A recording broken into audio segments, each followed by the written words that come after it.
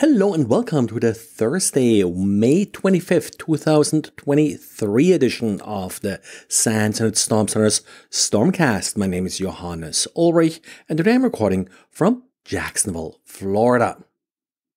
Jesse today wrote a diary expanding his Cowrie processor tools. It's a Python script that Jesse, I think, originally developed actually while he was still one of our undergraduate interns. We do use Cowrie as part of this program. So one of the questions that always comes up is, how do you find interesting logs? In this particular case, of course, one thing that helps is if you can easily attach various external data to your logs, and that's what Jesse's script does. He expanded it now even further, added additional details to it, and has some sort of interesting little samples to show you what the tool can do as part of this latest diary. So great for everybody who is using Cowrie and is looking for more efficient ways to look through the logs. And then we have yet another big announcement from a number of cybersecurity agencies in different countries in the US here. For example, the NSA was part of it, but also Australia, Canada, UK, and others have taken part in this, and they assigned the name Vault Typhoon to this particular activity. Now, whenever you read one of these bulletins, of course, they are describing fairly sophisticated techniques that were found to be used in very specific cases. I believe here attacks against power system in Guam, if I got it correctly. The way you should really read them is look for any of the techniques being described here. And there's a lot about the use of living off the land tools, for example, but also the use of compromised home routers again. And try to figure out if you would be able to detect similar activity in your network, because what may happen soon is that you'll see these techniques being used, for example, by cybercriminals, ransomware gangs and such, as they trickle down kind of the attacker food chain. So take a look at it and don't just look at hashes and such, but look at the actual techniques. For example, here how WMIC, PowerShell, NetShell, and all these tools were used as part of the attack.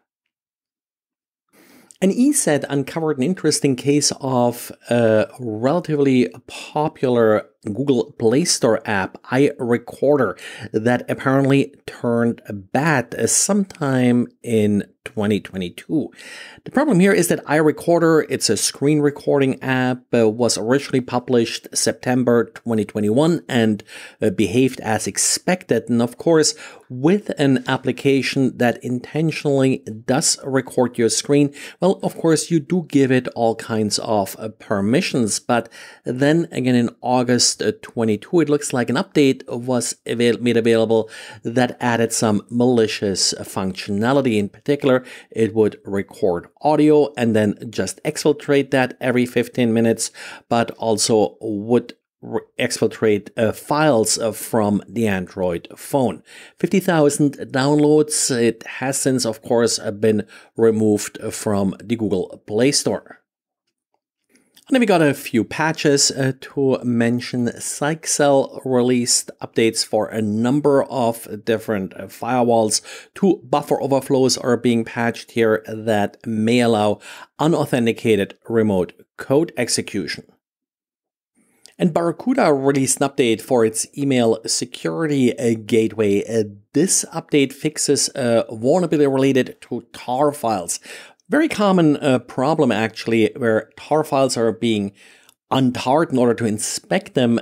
But of course, as you create the different files inside the tar file, you have to be careful that you're not overriding any valid files in particular, as they may traverse different directories. And that's exactly the problem they had here. Very common for similar problems as well. The particular fix was released a day after the vulnerability became known. And then we got an update for Gitlab. Gitlab is now at version 16.01. That's the fixed version. And there is a single vulnerability being addressed here, CVE 2023-2825. It's described as an arbitrary file read vulnerability, but it is also being assigned a CVSS score of 10. And Gitlab does state that they strongly recommend that you update your installations as soon as possible. Well, this is it for today. Thanks again for listening, and talk to you again tomorrow. Bye.